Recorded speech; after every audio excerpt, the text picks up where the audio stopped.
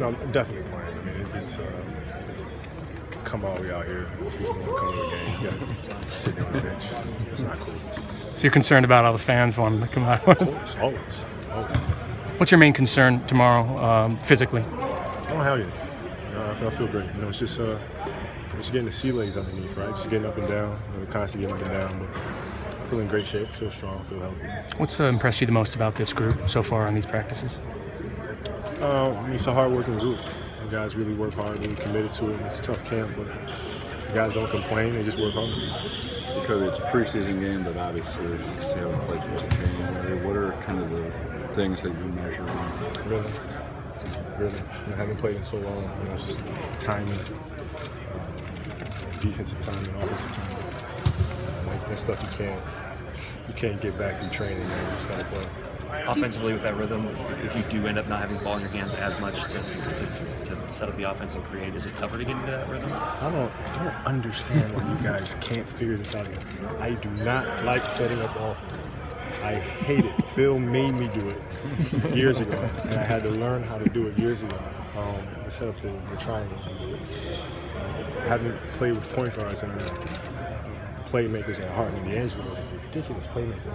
I'd much rather catch and shoot than catch and 1-2 little pull-ups. You guys know I like scoring the ball. Why the hell would I like setting offense? So you can easily get into a rhythm if it is a catch and shoot situation. It's not very hard to catch and shoot. You catch it, you let it go. They did that a little bit in USA. Yeah, it's easy, man. So was it it's less work too, but when you don't beat your joints up as much. When you don't have the relationships with these young guys, and you got this many people who you're trying to connect with, you're out there trying to communicate, be you, make the whole thing work. Is that something you work through? Well, I mean, it's a generational gap. Right.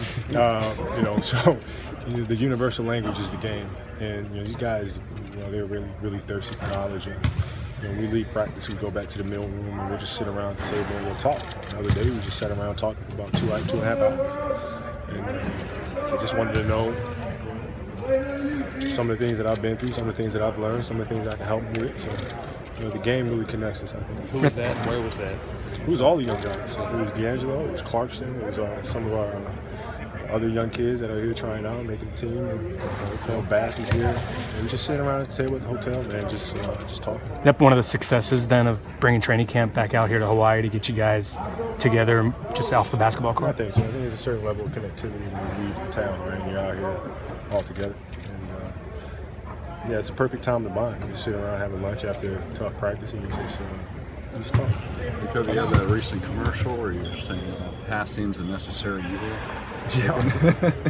In all seriousness, like, what's your kind of outlook on that with this season? Just the context of you're obviously the guy, but wanting to develop the other guys too. Is there a balance with that? How do you approach it? No, I mean you always try to get the best out of your guys. You try to put them in positions to be successful.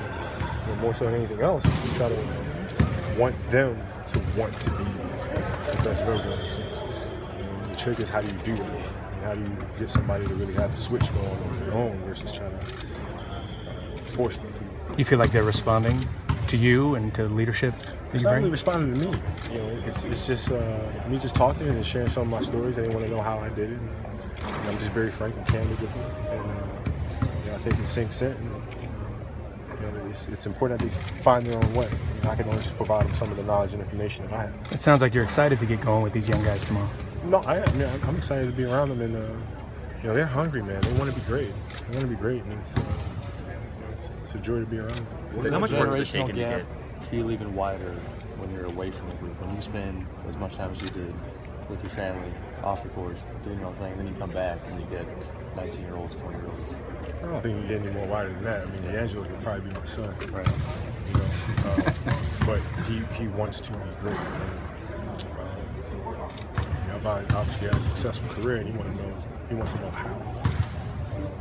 It's not listening to the same music. It's not going out to a concert. But it's just talking and bending his ear whenever he needs it, and however I can help. Is that more satisfying than maybe you would have thought, 10, 15 years ago to pass on knowledge, or did you always feel like it'd be fun? I always felt like it'd be fun. It's just, when I was younger, who was I going to pass knowledge off to? You know, I do camps and clinics for kids that are 10, 12 years old. You know, they'll listen. I'm just going to listen to 20-year-old. So now, you know, my peers are more willing to listen because of everything I've been through. But what have been the predominant things that have been picking your brain about more than that? The process and the journey and things to look out for. Not so much tactically about the game, but more so emotionally. Kind of what separates good players from great players. What happens when, you know, players come in, first pick, second pick, third pick. You know, some going to have great careers, and some just fall by the wayside. Why do you think that is? What have you seen? Is that kind of the best advice that you got when you were coming into the league? More off the court stuff? No, it's a little bit, but I've been around the game so much. With my father and things like that, I've been around the game so much. You know, when I came in the league, I was surrounded by golden greats, man. You know, I remember in '98, in the All-Star game in New York, it was like, I was a kid in a candy store, you know. So I had Michael that I was playing up against, and I'd always pick his brain for stuff. But then in the locker room, I was next to Clyde Drexler, Gary Payton, John Stockton, you know what I mean, Charles Barkley. I mean, it's like, you know, so I'd go around just asking everybody questions.